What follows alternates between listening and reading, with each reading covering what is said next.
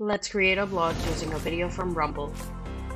I will copy the URL and post it over here. Once the URL has been inserted, we'll move on to the blog presets. You can choose the size of the blog, the tone of the blog, meaning how you would want the blog to sound like. Quick note, the way the content is presented in the blog will vary depending on the tone set.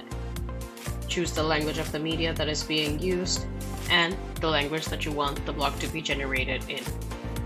For the blog generation mode, I'll choose the autopilot feature.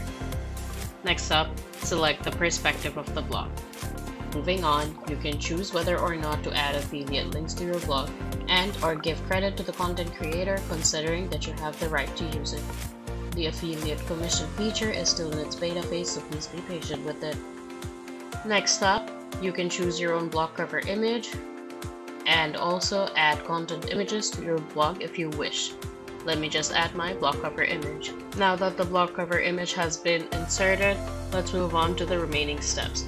You can choose to publish to your preferred connected platforms after reviewing the generated blog. Finally, click on Generate Blog.